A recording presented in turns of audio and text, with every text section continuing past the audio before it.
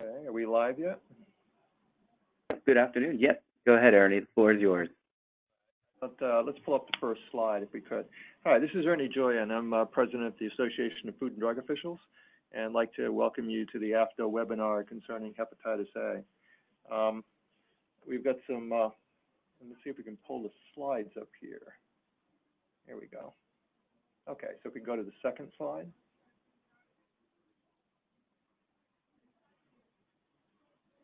All right, there we go. So one of the things that AFDO is doing this year is focusing on what's causing foodborne illness and what can we provide you that will help reduce illnesses. And right now, one of the big things that's been a threat in the country is we have hepatitis A outbreaks in numerous states. Look at CDC's website today, it's showing over 26,000 illnesses and over 262 deaths and And one of the things that's likely to happen is with cold weather and the homeless and drug users being pushed to, shelters, is the number of cases is a potential for increase. And while most of the illnesses have been person to person, there is always the potential for, outbreaks associated with a food worker. And we've seen numerous food workers who have been ill with hepatitis A. The vast majority have not resulted in outbreaks, but in the last month, there was a report in the press of one food worker causing an outbreak with 27 ill and a death. So today, we've got some great speakers on board to kind of talk through what's been done in various areas to prevent additional illnesses and see if we can, help stop the outbreak. If we can go to the next slide. This just shows the distribution of cases. You'll see a number of maps today. But this is the map that was showing when, with CDC when we planned the webinar. And the darker the color, the higher the concentration. And at that point in time, at this point in time, I guess there's been over 4,900 cases in Kentucky, over 3,300 cases in Ohio, 2,900 cases in Florida. So again, the darker the color, the higher the number of illnesses, the higher the attack rate, basically. So it just shows you it's hit most of the country. Next slide. With that, I'd like to introduce our speakers. I've introduced myself. Again, Ernie Joyan. My day job is I'm chief of the Office of Food Protection, Department of Health in Rhode Island. Been there over 30 years. Also serve on the Council to Improve Foodborne Outbreak Response. And one of the tools that will be coming out within the next year is C4 will come out with the new guidelines. So watch for that in the next year. Our speakers, we're very happy to have Dr. Monique Foster. She's an MD, MPH, Lieutenant Commander in the U.S. Public Health Service, medical epidemiologist, Division of Viral Hepatitis with CDC. Dr. Foster serves as the epidemiology lead for hepatitis A in the Division of Viral Hepatitis at CDC. She's a graduate of East Carolina University and Eastern Virginia Medical School and received her MPH from Vanderbilt University. Dr. Foster completed her pediatric residency at the University of Tennessee Health Science Center and a pediatric infectious disease fellowship at Vanderbilt before joining CDC as an epidemic intelligence service officer with the Division of Viral Hepatitis in 2014. We're also very fortunate to have Dr. Laura Brown, who works at CDC leading the National Center for Environmental Health's Safe Food section. This team conducts research and surveillance on retail food safety and foodborne outbreaks. Dr. Brown has worked on such diverse food safety topics as ill food workers, hand hygiene, and food cooling practices. We also have Lisa Hainstock, who's the Food Safety Specialist, Emergency Response and Enforcement Unit, Food and Dairy Division, Michigan Department of Agriculture and Rural Development. Lisa has worked for Michigan Department of Agriculture as a food safety specialist since 2002. She started her career in environmental health in 1990, working as a sanitarian for a local health department in rural Michigan. She then moved to the Michigan Department of Environmental Quality as a non-community public health water supply consultant in 1998. In her current position in the Emergency Response and Enforcement Unit, she coordinates and provides training in foodborne illness investigations, tracebacks and recalls, and works closely with the food industry, local, state, and federal investigators in these events. She has represented AFDO on C4 since 2008, and she currently chairs the C4 Industry Work Group. Today we also have Mary Beth DeMarco, who serves as the Outbreak Net Enhanced Epidemiologist at the Virginia Department of Health, Office of Epidemiology, Division of Surveillance and Investigations. As a member of the Foodborne Disease Epidemiology Team, Mary Beth coordinates the monitoring and reporting of foodborne and communicable disease outbreaks to the CDC National Outbreak Reporting System, NORS. She also aids in the investigations of whole genome sequencing, enteric disease clusters throughout Virginia, as well as assists the regional and local health department, local district health departments, epidemiologist investigations of foodborne and communicable disease outbreaks by gathering data, case finding, and reporting outbreaks. She's a member of the Virginia Rapid Response Team. So we've got a great mix of CDC and state departments of health and agriculture to kind of talk you through this today. And with that, I'd like to turn it over to Dr. Foster from CDC. Great, thanks for that introduction, and thanks for allowing me to speak this afternoon. So I'm going to give a brief description of the hepatitis A virus epidemiology here in the U.S. and then speak a little bit about the recent outbreaks we've seen over the last 3 years. Next slide, please. Just a little background on the virus itself, and you're not supposed to be able to read that poster. It's just one of the communications materials that are available on our website. Hepatitis A, as you know, is transmitted fecal orally, and it happens after ingestion. It's replicated in the liver and then excreted out through the stool.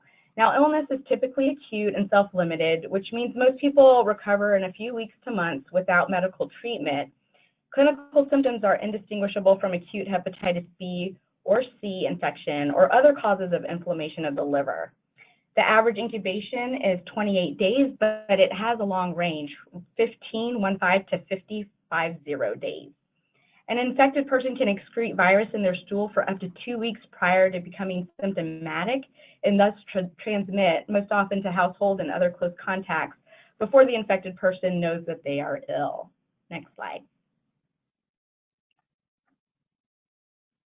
The United States is no longer considered endemic for hepatitis A virus.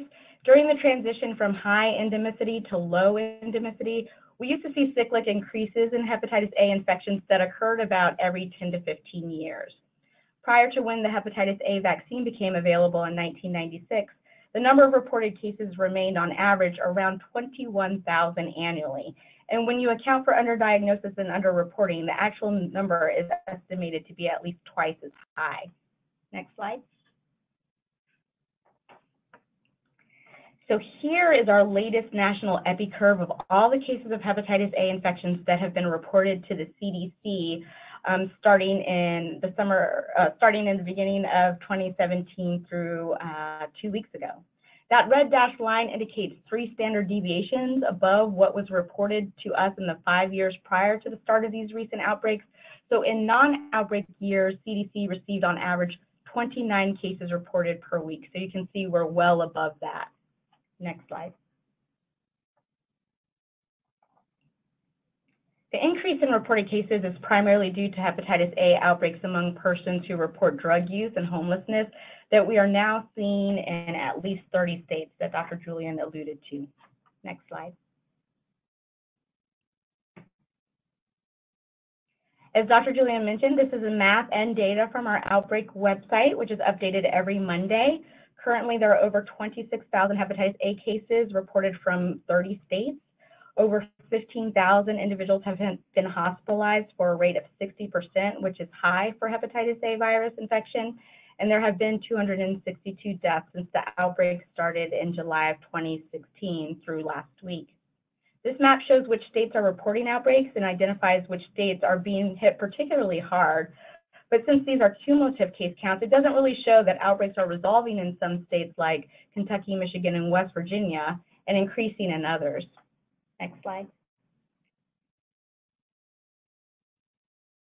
In the past, large community outbreaks like the ones we're seeing now were really associated with asymptomatic children who then infected adults who cared for them. But with the widespread adoption of the universal childhood vaccination recommendations, asymptomatic children really are not the main drivers of community hepatitis A outbreaks. Although the overall incidence rate of hepatitis A infection has decreased within all age groups, There's still a large adult population with at-risk behaviors and exposures like drug use and transient living situations that are not immune to infection, and they're exposed through person-to-person contact in crowded and possibly unhygienic conditions. Next slide. Vaccination and outreach to the groups at risk really is key to stopping these outbreaks.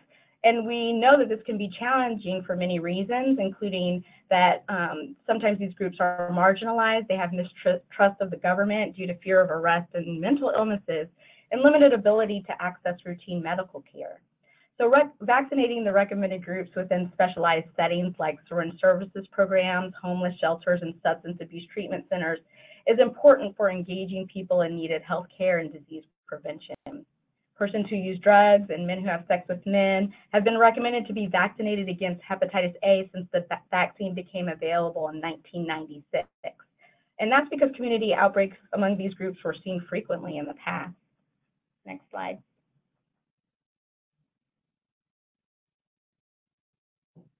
The majority of the cases reported to CDC during these outbreaks really are among persons reporting risk exposures or behaviors such as drug use.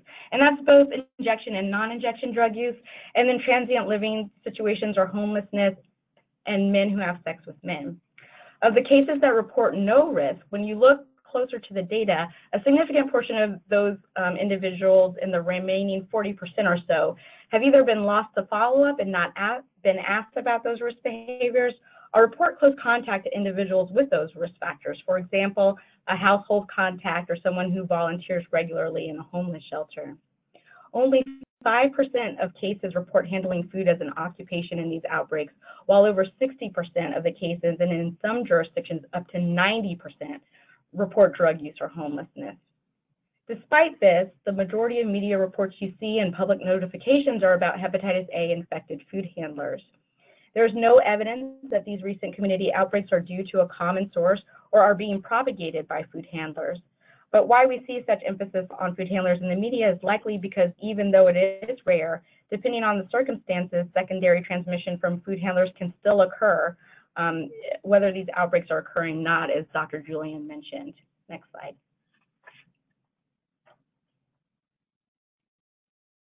So how does foodborne transmission of hepatitis A occur when we do see it? And I know all of you probably know this, that contamination of food by hepatitis A virus can occur at any point during harvesting, processing, distribution, or preparation.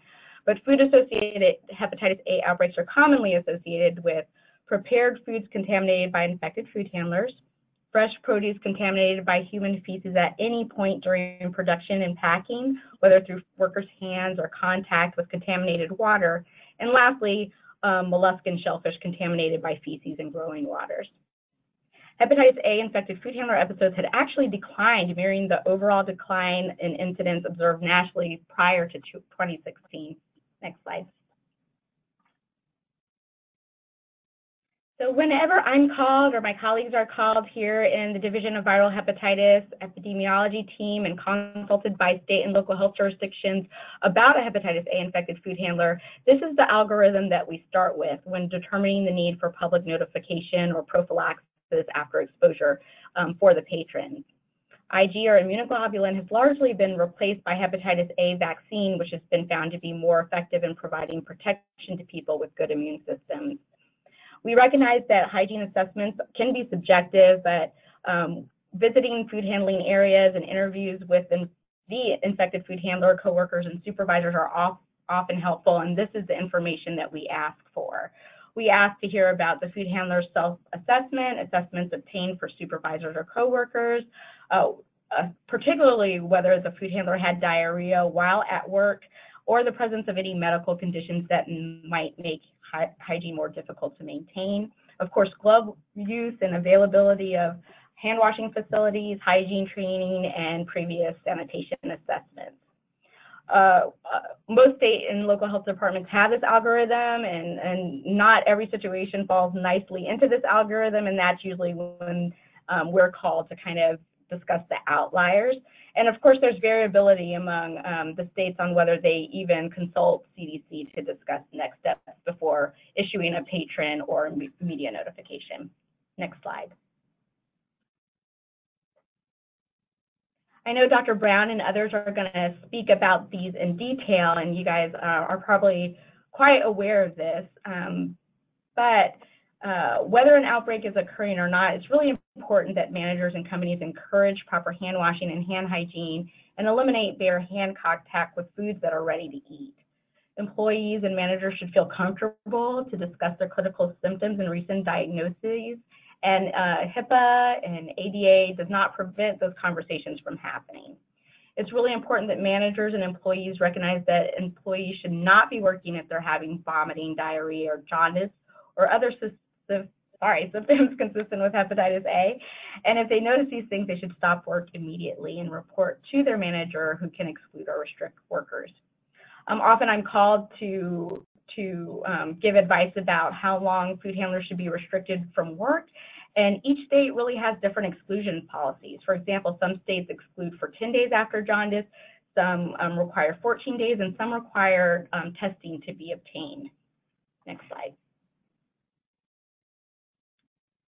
Lastly, I just want to bring awareness to the materials that are on our website that can be displayed in staff areas. It's understood that employees with certain risk behaviors that are driving these outbreaks may not want to report why they are at risk for hepatitis A infection to their employer, but that doesn't stop us from having the duty to keep them informed that vaccination is available if they are part of these risk groups. And that can be done by posters or contacting your local health department about any vaccine clinics that may occur. Next slide. With that, I'll thank you. Here's the team, or part of the team that's been working hard on these outbreaks for the last 3 years, and my email address is at the bottom of the slide. Thanks, everybody. I think we're taking questions at the end. So let's move on to Dr. Brown, and then we will take questions for everybody at the end. Thank you. I'm going to go ahead and just talk to you guys briefly about a CDC newsletter that we sent out recently about hepatitis A in food establishments. So if you'll go on to the next screen. I just wanted to give you a brief background on who I am and where we come from. As most of you know, the CDC has several different centers. So for example, Dr. Foster and I work in different centers. I work in the National Center for Environmental Health in the Division of Environmental Health Science and Practice. So as you can tell from the name, we're really focused on environmental health. And one of our primary goals is to support and improve environmental public health practice. So one of our goals is to really help those who are on the front lines and state and local health departments do their jobs, particularly when it comes to food and water safety. So next slide. So one of the things that we send out as part of this, of meeting this goal, is a newsletter, an Environmental Health Services newsletter. It goes out once a week. And primarily it's short and quick, and it mostly provides resources for environmental health professionals. So often it's recent work that we've done or recent work that some of our other public health agencies have done, really targeted towards helping environmental health professionals do their jobs. We have 54,000 readers, and this newsletter is really handled by our communications staff, which really helps us keep that language sort of friendly and not too dense and not too complicated, just a quick, hey, here's some things you might want to know. So I've included the link here for how to sign up for that newsletter. This is also sort of the landing page for all of our work. So you can go here to learn more about what we do, and you can also go here to sign up for this newsletter if you haven't already.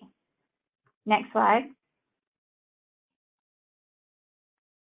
So last week, or maybe a month ago, our leadership came to us and said, hey, hepatitis A is in the news all the time, and we know that it's not happening a lot at food establishments, but we also know that there's sort of a lot of buzz about that, of some anxiety about it.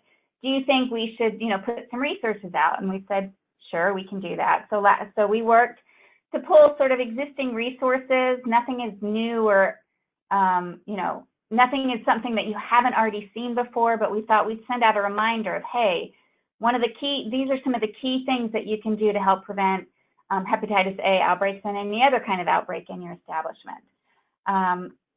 So sort of the point of this newsletter was, hey, here's 3 important actions that food establishments can take to prevent illness. Our communications people really like us to chunk our information, and so we've got 3 chunks of information in the newsletter. So next slide. So our first chunk is exclude ill food workers, and a really important step that you can take to help protect customers and restaurants is to exclude ill food workers. We know that infected food handlers can spread hepatitis A even if they don't have symptoms. So if someone has been diagnosed with hepatitis A or has symptoms of hepatitis A, you need to exclude them. You may need to review your local or state food codes to find the specific criteria for these kinds of actions. And then we also point out that sometimes managers are reluctant to talk to their food workers about their symptoms because they feel like they may be prohibited from doing so by various federal regulations. And we just like to remind people that when it comes to public health, when it comes to sickness that can transmit through food, you can absolutely talk to your food workers about that. So the newsletter includes these bullets, and then it also includes links to particular resources that can help. So anywhere that you see the yellow underlined, that's a link to a resource that might be helpful to a health department or to a restaurant. Next slide, please. So our second chunk of information is ensuring proper hand hygiene. This is probably one of the most important things we can do to help prevent the spread of hepatitis A. And essentially, you just need to avoid bare hand contact with ready-to-eat foods, of course, as well as appropriate and adequate hand washing. And again, we have a link here to the CDC hand washing website. Next slide. And then finally, our last chunk of information is about disinfection. If you disinfect appropriately, you can really reduce the risk of transmission of hepatitis A. So again, we sort of walk through the steps of using disinfectants, discarding food that's handled by food workers that might have been infected with hepatitis A and disinfecting, and then having a plan for cleaning up vomit and keeping germs out of the kitchen. And again, everywhere that you see yellow underlined words, we have links to resources that we thought might be helpful to health departments and to restaurants. So I will stop there. Just wanted to do a quick review of these resources that we sent out, and I'm happy to take questions at the end of the call.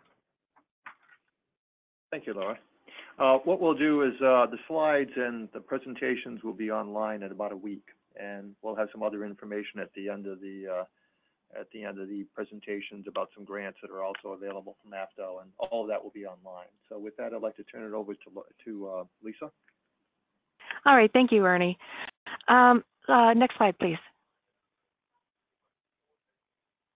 Okay, just briefly, I'm going to go over a brief description of Michigan's outbreak and then talk a little bit about how different agencies and entities partnered to address educating the food industry on the hepatitis A risks we were dealing with and some of the prevention strategies.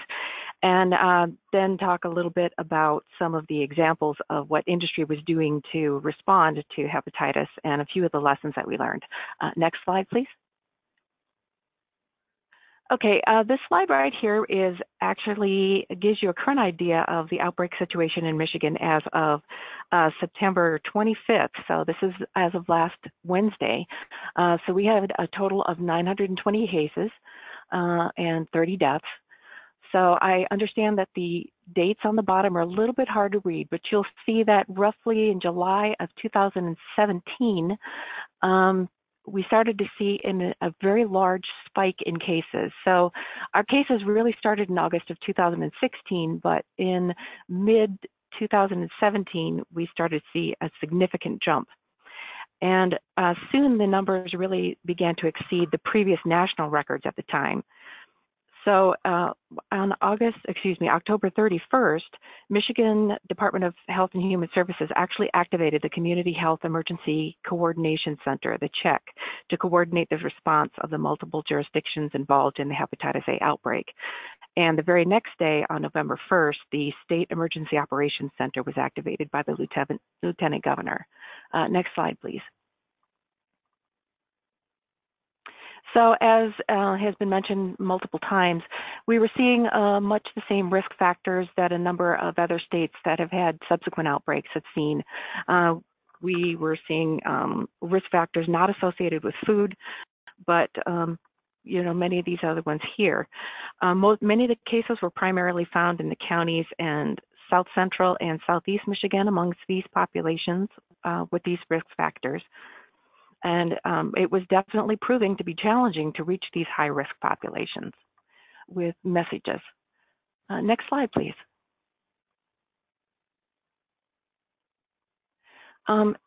Along about the time that we were seeing the first jump in cases in mid-2017, we started to have a much bigger concern about food worker transmission. Up until that time, we'd really only seen about a handful of infected food workers. But by the end of 2017, we had 22 infected food workers, and that number was rising. And also amongst those food workers, we saw that their case characteristics were mirroring the general outbreak population, meaning that in general, they also shared a number of the same risk factors that we were seeing in the other infected people. So exactly what that meant is it meant that they were more prevalent in food service employees.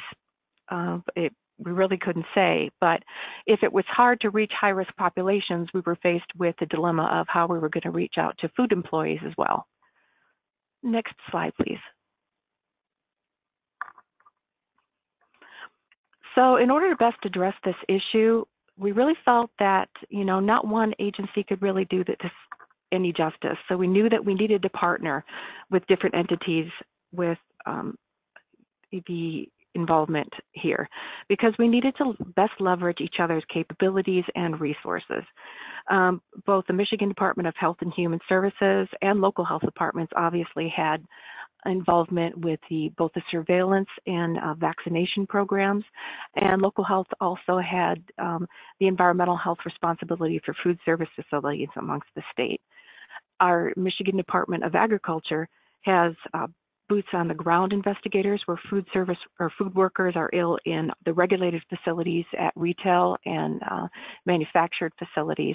And then obviously CDC had guidance and resources available as well. What I'd like to bring your attention to, though, is the city of San Diego was also undergoing a very large outbreak of hepatitis A at roughly the same time as Michigan. So we found that by doing a search online that they had developed also some outreach materials for the food industry regarding hepatitis A response and vaccination recommendations. So we contacted them and asked them if we could use some of their material as a template, and began to use that to develop guidance for reaching out to industry in collaboration with our other industries and agencies.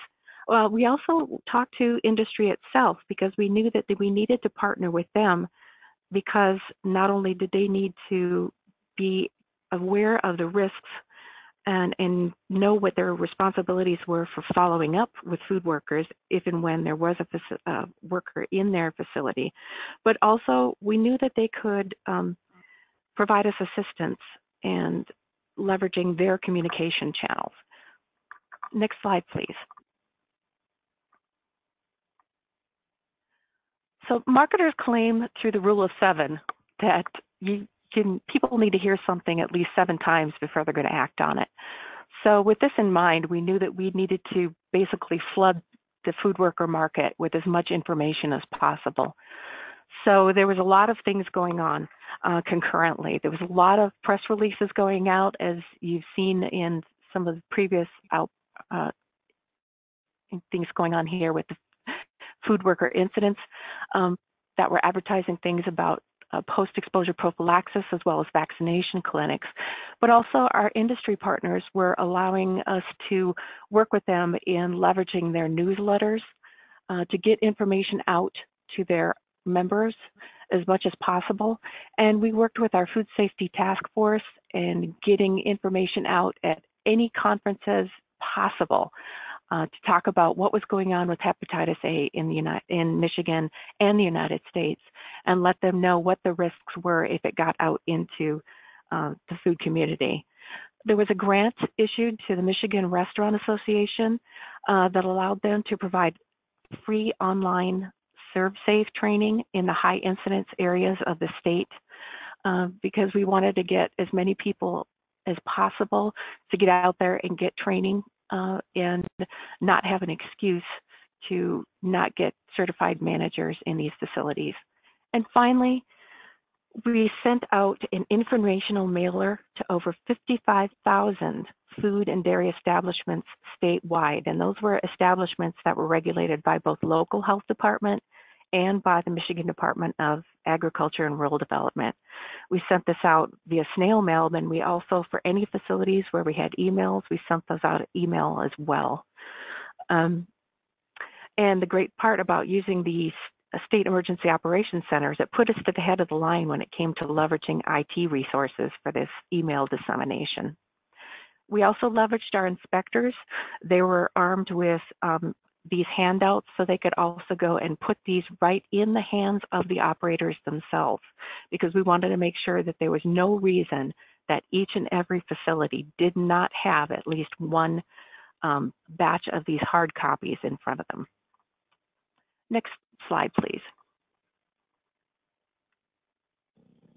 So some of the tools that we developed, and this is just some of them here, were a informational tool, a front and back page that was talked to the operators about the risks of what was going on with the hepatitis A, what symptoms they should be looking out for amongst their employees, and what they should do if they identified a positive worker. There was a poster for them to post over the time clock or in their break rooms for food workers to see what the symptoms are. There was disinfection guidance and multiple different versions of this, as well as an infographics poster. And all of these are available in multiple languages in online versions on both the Michigan Department of Health and Human Services website, as well as the Michigan Department of Agriculture and Rural Development websites. So if you just go to the next slide, we're just going to read through a couple of web shots here to show you what some of this looks like. So you'll see here that this is just a real simple thing here. What is hepatitis A? How is it spread? And letting them know that, yes, there is an outbreak going on and we need your help. Next slide, please. This is just the top part of a poster that's an 8.5 by 14-inch cardstock poster. It does have color photographs on here that show what jaundice looks like and what some of the high-risk factors are for transmission. Next slide, please.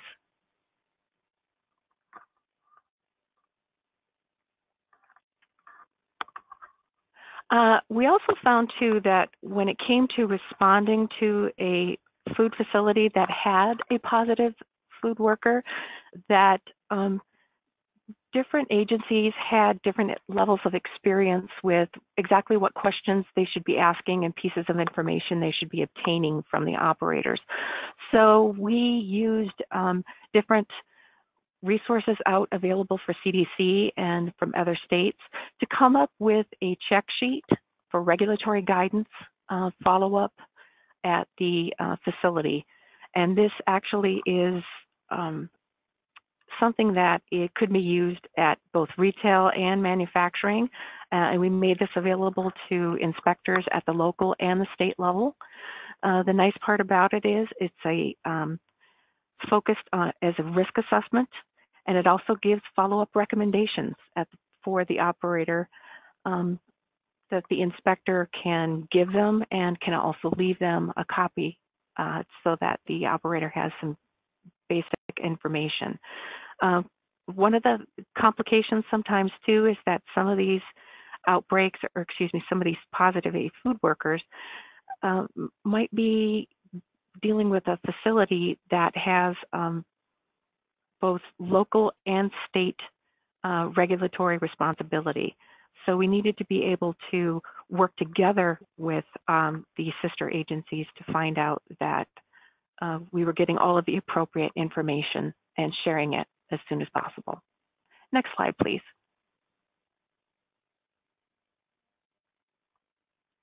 So we found we had some really great industry response when ill food workers were identified.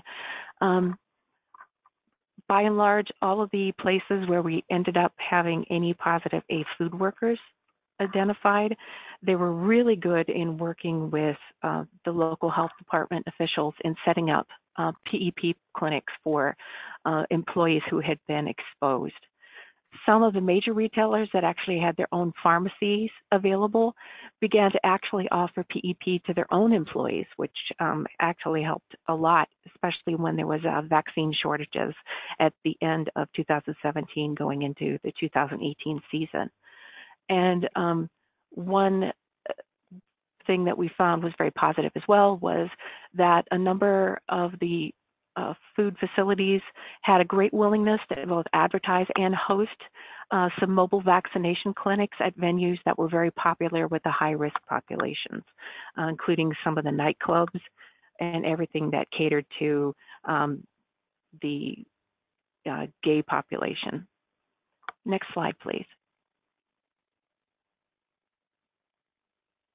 So a couple of things that we learned is that even if food really isn't a primary transmission mode, that it still behooves everybody to consider this as a risk that we need to address and plan for. And that no matter what you do in terms of online and radio messaging, no matter how hard it is to get out there, if you can put things directly into people's hands, don't expect that people are going to go look for it. Do everything you can to deliver it directly. Engage with industry. They've got a lot of opportunities and abilities to get the message out there. If you can get them on your side and properly convey risk to them, let them know that it's in their best interest to work with you and try to prevent hepatitis A transmission, they can be really, really good partners there. And then finally, we found that helping our partner agencies where we can was really great. San Diego helped us a lot, and we in turn, as other states were starting to have their own outbreaks, we were able to share our tools and were able to help them out as well.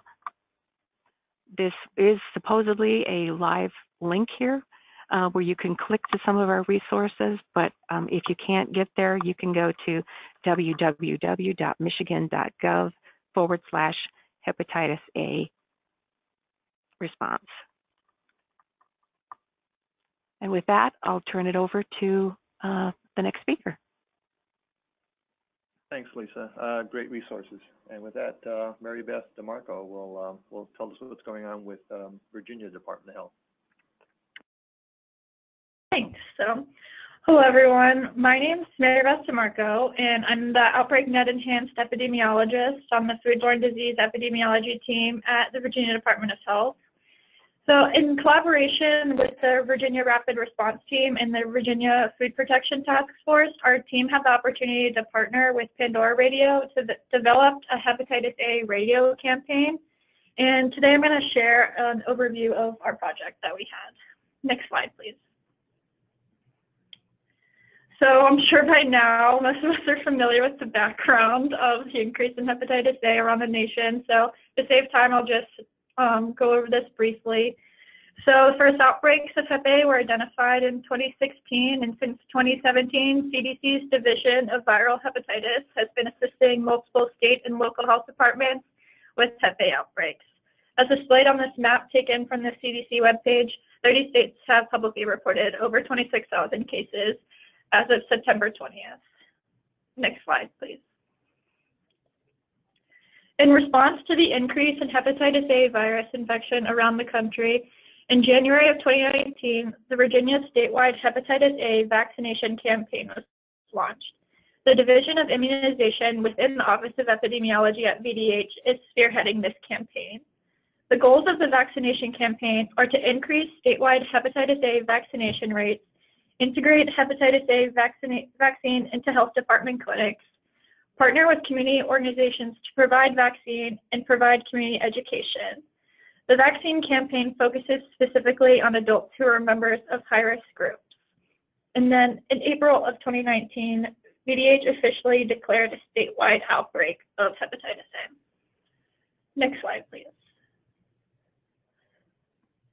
This slide shows a timeline that I'll walk you through to see how we got to the Pandora Radio campaign, and after I'll go into the campaign details. So as I mentioned, in January 2019, the Virginia statewide hepatitis A vaccination campaign launched. in February 2019, I stumbled upon a Pandora radio ad about the hepatitis A outbreak in Michigan while I was at home and thought it was such an innovative way to spread the message and provide education. I brought up the idea in our foodborne team meeting, and that was how the seed was planted. From there, I reached out to Michigan to gain insight and then reached out to Pandora Radio for more information. The foodborne disease HEPI team doesn't have a budget for large-scale projects of this sort, but fortunately, we were able to coordinate with the Virginia Rapid Response Team, also known as the RRT, in Virginia Food Protection Task Force to utilize their funds from federal grants in order to fund the project. The grants are coordinated through our Virginia RRT coordinator, Christy Brennan, at the Virginia Department of Agriculture and Consumer Services, also abbreviated as VDACS. In order to use the grant funds for this project, we had to provide an FDA disclaimer on the media images and also emphasize proper hand washing before prepping and handling food in our audio message. In March, we met with stakeholders to discuss the project potential to begin working through details relating to targeting different counties and different demographics. This group included members from multiple divisions at the Virginia Department of Health, as well as members from the Virginia Department of Agriculture and Consumer Services. In April, VDH officially declared a statewide outbreak of hepatitis A. At this time, we were developing our script for our advertisements, as well as developing different media images. In May, we finalized our script and had it recorded by the Pandora creative team, and at that point, finalized our media images. This is also the time when we were trying to work through the purchase orders and coordinating the complete of the different orders with our VDACS partners. And after months of coordination, on June 1st was when our Hepatitis Pandora radio campaign finally launched. Next slide, please. Next, to get into details of the project, our goal for the Pandora radio campaign was to reinforce the statewide hepatitis A vaccination campaign and provide further education about how the virus is spread, signs and symptoms of infection, and how to reduce transmission. Due to a limited budget, we targeted the campaign in counties that had the largest number of cases or highest rates of HIV infection. We were able to target 10 different cities and counties. Pandora has the capability to target specific audiences based on a number of different demographics and details. For this project, we targeted all listeners ages 18 to 44 on Pandora. For this campaign, we utilized two different product methods, which were the audio everywhere ads and the mobile display ads, in order to increase our campaign's effectiveness. The audio everywhere product reaches the audience by weaving the recorded audio message seamlessly into the listening experience between the songs and podcasts. And the mobile display products works by displaying a media image that is linked to a web page when a listener interacts with their device, such as adjusting their volume or skipping the song. The mobile display is meant to be an attention-getting image that draws the listener in and allows them to click the advertisement for more information. So there were over 1 million impressions or ad views to our campaign during the month of June. And as a breakdown, the audio everywhere ad was played over 695,000 times, and the mobile display ad was played over 404,000 times. Next slide, please. This slide shows our different media images that were used for the campaign. The two on the left were displayed when the audio ad played, and the image on the right with the poop emoji was our attention-getting image for the mobile display option, which again displays when a listener interacts with their mobile device. Next slide, please. Because this is a webinar and I wasn't certain how transmitting the audio would go, on this slide I provided a script to our recorded audio everywhere image, or audio everywhere message, and then additionally below is a link to the audio if you'd like to listen to it on your own time. We'll give it a second if you'd like to read the message.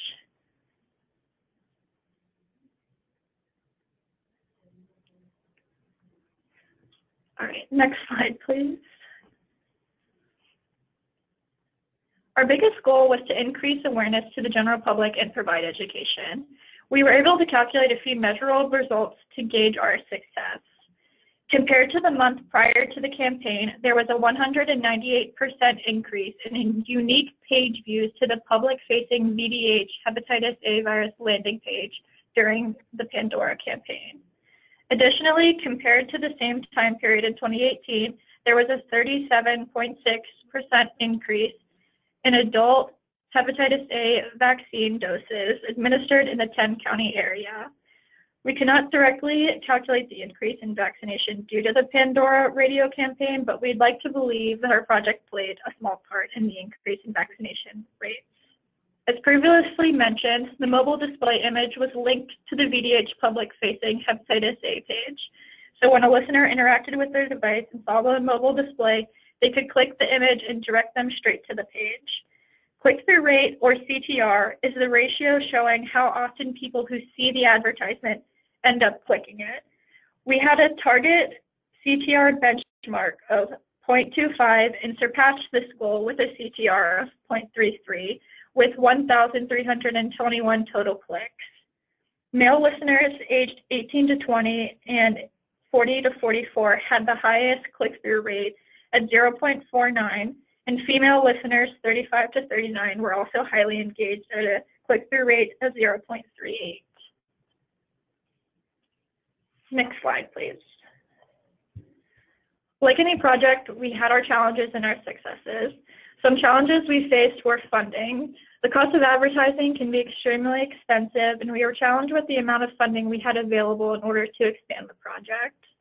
Another challenge was coordinating the purchase and finance projects with our VDAX partners in order to have the purchase order approved and payment received. Lastly, it was a challenge trying to navigate in the communications and advertising world. There was so much more to it than our team would have ever thought. For example, choosing your tone and age and direction of the voice that you would like in your audio advertisement. One of our greatest successes was the positive interagency collaboration. Other successes included a significant increase in views of the public-facing VDH hepatitis A webpage, the implementation of a new method of media advertising, and the establishment of a relationship with a local Pandora radio representative. Next slide, please. And thank you so much. I've left my contact information on this slide, and feel free to reach out to Virginia if you'd like to learn any more, if you have any specific questions. Thanks. Thanks, Mary Beth. That's great. Can we cut to the next slide, please? So I originally wasn't going to talk about what occurred in Rhode Island, but then I decided to, because it's different in that we didn't have an outbreak, and I think there's some lessons learned in that. Next slide, please. One of the things that, which I have nothing to do with, but we have got an excellent vaccination program in Rhode Island. And I think we saw what prevention does in this case, and it's the old ounce of prevention is worth a pound of cure. In Massachusetts, a neighboring state, there were 502 cases. New Hampshire, which also borders on Massachusetts, had 209 cases, I think was their latest count. They've got a similar population to Rhode Island.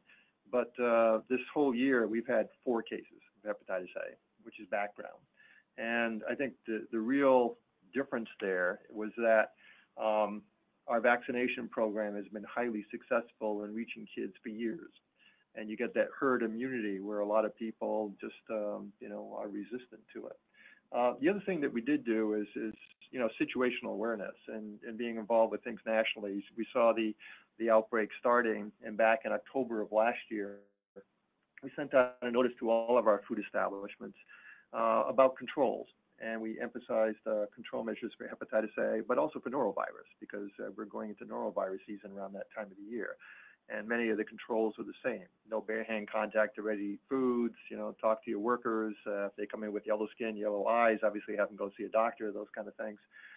And then the other thing that we did is we've got what's called the Road to End Hunger in Rhode Island, where we've been working with food establishments to donate food to soup kitchens and food pantries. Well, that list came in handy. We had a GIS map that showed all the soup kitchens and food pantries, and we were able to provide that to the vaccination program. They worked with our epidemiologists and disease control, and over 1,000 vaccinations were given at soup kitchens and food pantries to the homeless, the drug users, And there was also a festival, I guess, with some gay individuals there. So we targeted the highest risk groups and also at the prison.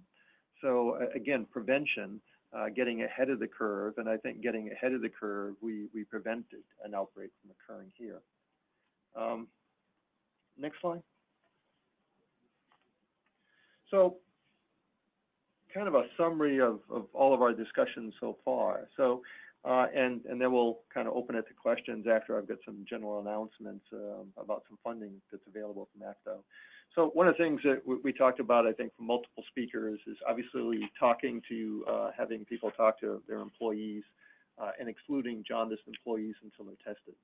Obviously, promoting excellent hand washing, no bare hand contact to ready foods. And I think that these kind of controls that have been in place in the food industry for quite some time in most states have helped us prevent a lot of illnesses and outbreaks associated with food establishments.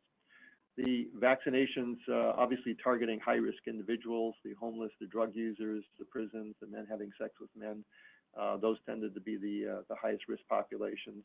And a number of those people will work in food establishments. So if we're targeting them and they work in food establishments, again, we're preventing problems from occurring there. One of the things that we've seen is a lot of food workers who have become ill with hepatitis A because, again, they fall into those high-risk groups, and some of them just other exposures through person-to-person contact. And Dr. Foster gave her decision tree, which was excellent, which you can go back to in the slides. And again, all of this information will be on the AFDO website in about a week.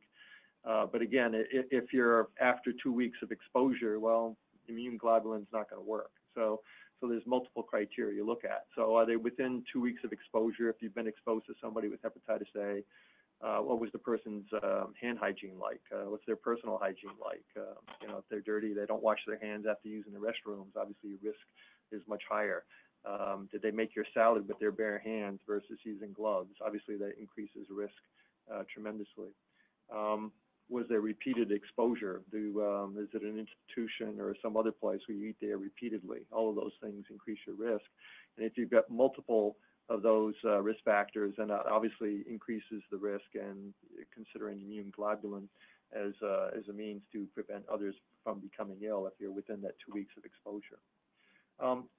I'd like to jump to just a few informational things, and then we'll open it to questions on the hepatitis A. The next slide, please. All right, so one of the things is we talked about the links being online. So one of the things we've also done here is I've just put a link for you, and I don't expect you to copy this, so it'll be online.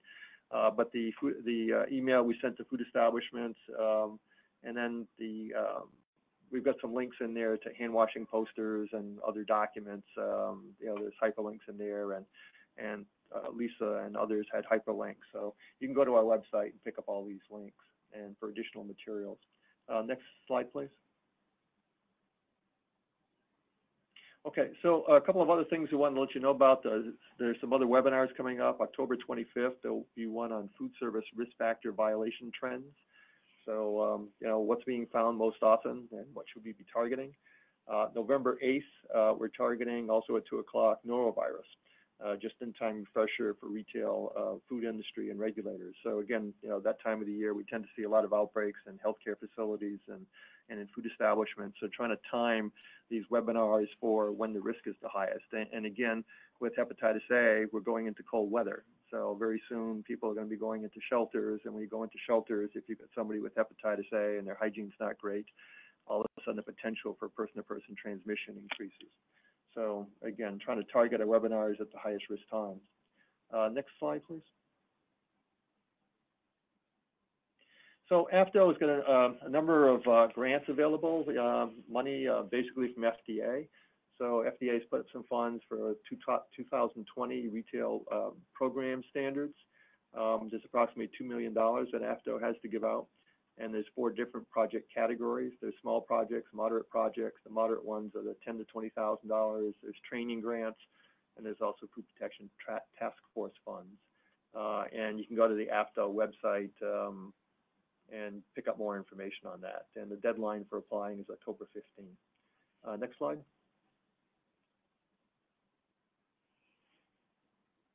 The other thing we wanted to let you know about is the National Association of County and City Health Officials has got a retail program standards mentorship program and some funds available. And let's see, look at my notes here. I believe that's like 14 to 24,000. It is. So there's 14 to 24,000 if you want to be a mentor or a mentee. You know, if you're a mentor and you've got 4 different mentees, you can get up to $24,000, and this is to promote the retail program standards. Again, the deadline for that is October 15th. Okay, and let's see. We'll go to the last slide, please. And then we will open it up to questions from anybody. So, and the questions I'd like to keep to hepatitis A. So for any of the speakers, anybody online, please just unmute your phone and call in, and you can ask a question to anybody. Yeah, this is Randy. Thanks, Ernie. So for the Q&A, everybody who's listening, if you want to input your question into the question dialog box, or there's a button to raise your hand, either option would work, and then we can go ahead and read the question to the panelists. So if you want to go ahead in the audience and do that now. And in the meantime, we have 2 questions, Ernie. The first one we have here is, does the United States have an endemic rate for hepatitis A still? The first question.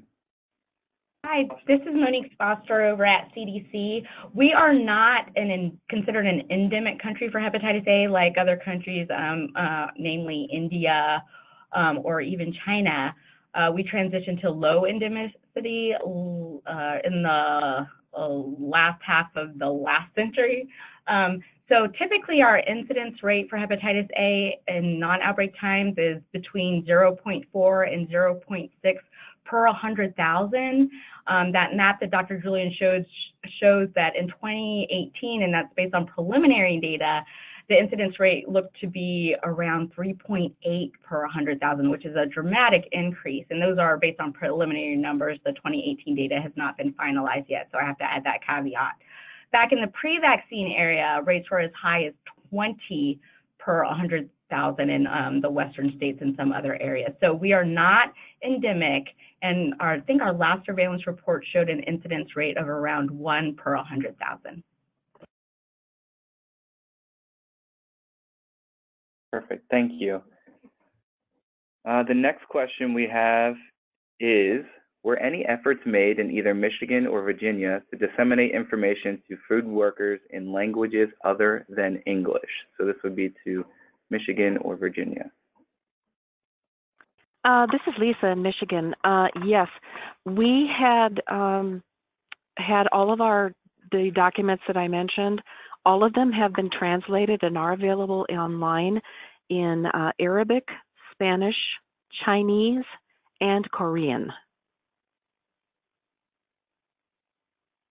And this is Mary Beth from Virginia. Nothing on our Pandora campaign was in other languages. That was all in English, but we did have the documents that were in other languages that were distributed with our other vaccination campaign that we were doing.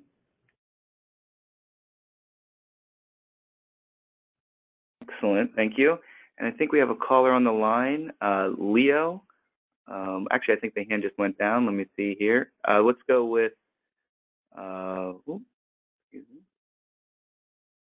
caller Ruth. I'm gonna go ahead and unmute your line. So Ruth, your line is unmuted. You can ask your question. Hi, this is Chris. She sent me the link.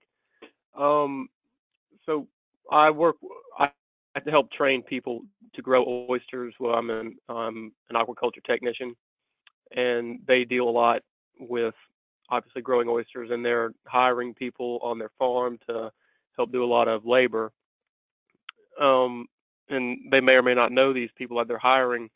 Do y'all have any suggestions for screening people that may or may not having diseases? Do y'all have any experience with training, farmers that are starting these new businesses, and or some of them even own restaurants that are hiring people to shuck oysters? And do y'all have any suggestions for screening people that may or may not have, Hep A or other types of infectious diseases that you don't want getting into their oysters. Because I mean, they're doing a lot of work around barnacles, and obviously shucking oysters and handling them is pretty rough work. And I work with them myself, and barnacles and oysters constantly. You're scraping your leg and that kind of thing. That gets on your oysters and you're selling it. Word gets around that you got hepatitis on your oysters. That could be a sink your company really really quick.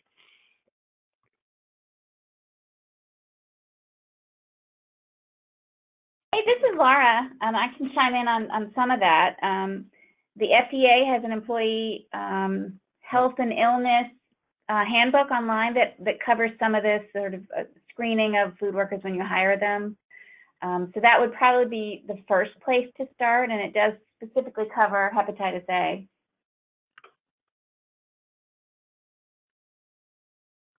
Okay, great. And then we have the next question is from Brandy Hoff. Brandy, go ahead. The other thing is obviously one of the things that Bill Marler has been promoting is vaccinating food workers, and CDC's not there because they're really not high risk for transmitting disease. But in this case, I mean, that's one of the things is obviously the person's been vaccinated. You've got one less illness to worry about with that individual. So, I mean, it's just something else that they can look for. Most employees, and younger individuals at this point in time with vaccination programs in a number of states will have been vaccinated in the past. So that depending on the age, right now you're seeing a lot of the middle-aged people getting sick because they weren't sick in the past and they weren't vaccinated. But the newer people, over time, we should see in less and less cases.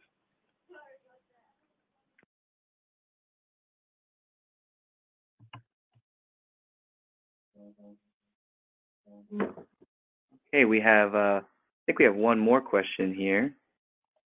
Is there any correlation of increase in HAV and influx of undocumented travel across southern border?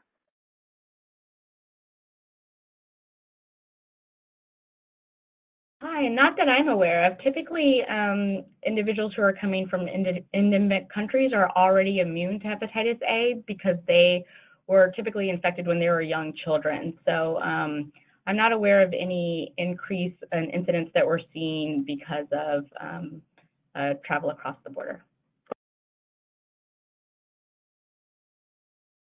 Okay.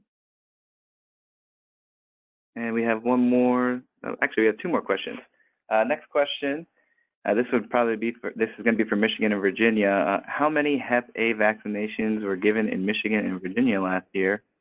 And how often did you offer vaccinations to the general public when the case was related to a restaurant illness?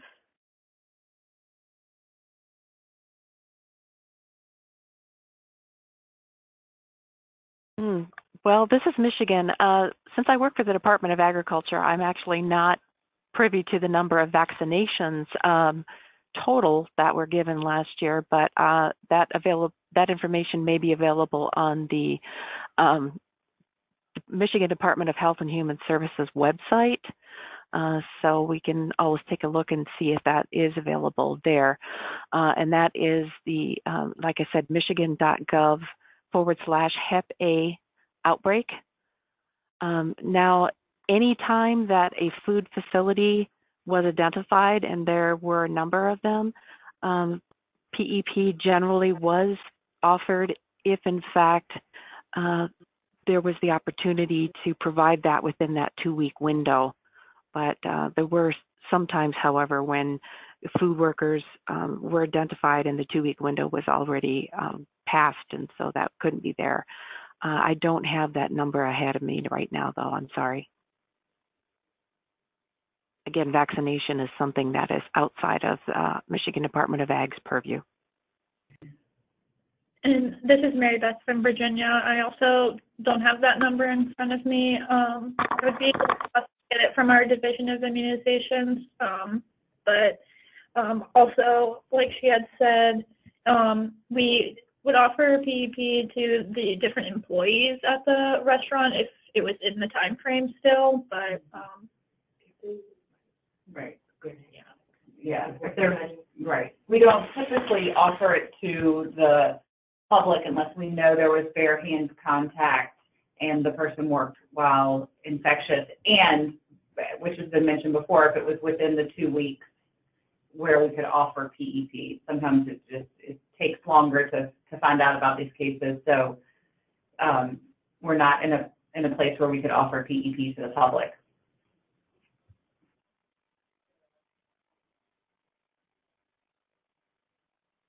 Okay, we have another question here, and I think will go to the states as well. Do any of the states involved in the outbreaks featured today have mandatory Hep A vaccination requirements for retail inspection staff, either at the state or local level? Well, in Michigan does not require our inspectors to have hepatitis A vaccinations, no.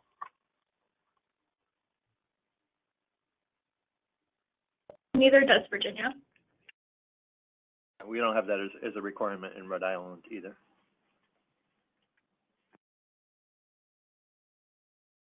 Okay, I think I got 2 more popped up in here. So the next question is,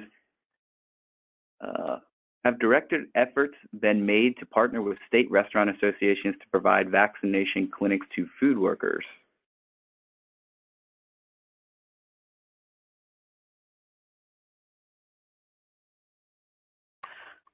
In Michigan, I couldn't say that it was the Michigan Restaurant Association, but there has been concerted efforts with between local health department and certain food facilities and retailers when and if there's been infected food workers to provide PEP for exposed food workers, yes.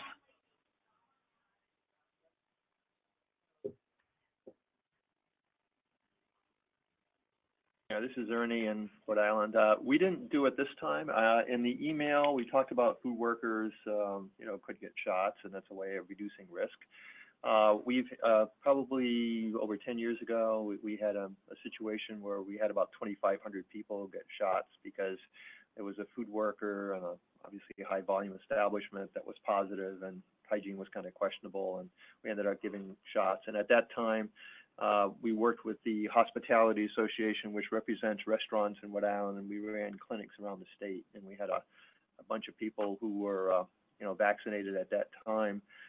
We also have Johnson & Wales University here, and at that time they offered it to their students, the culinary students coming into the university. They stopped doing that, they told me recently, but they did it at that time. So I think that also helped reduce our risk back then.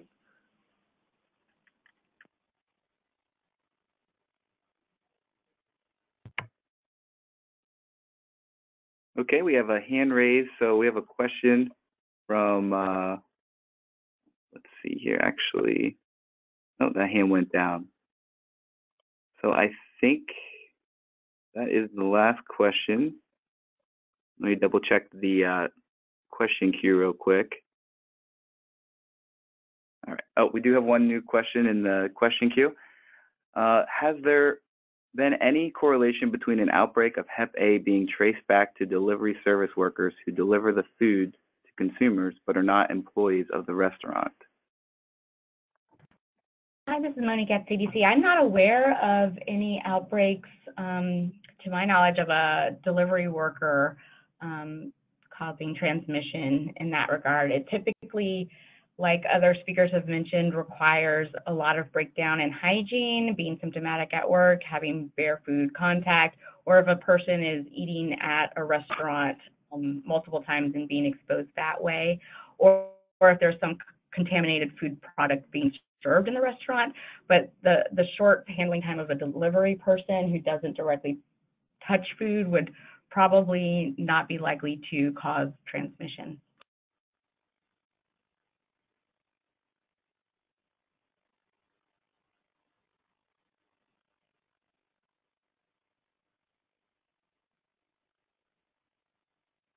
So looking at the question queue, Ernie, I think that is the last one. I'd like to thank all the speakers and everyone who called in. Again, in about a week, this will be on the website. You can go there. And if anybody couldn't call in, again, they can download it there, and you can pick up the links also on the website. So thank you very much. And again, we'll have in November a webinar on norovirus. So again, talking about things at high risk times. So thank you and have a good day.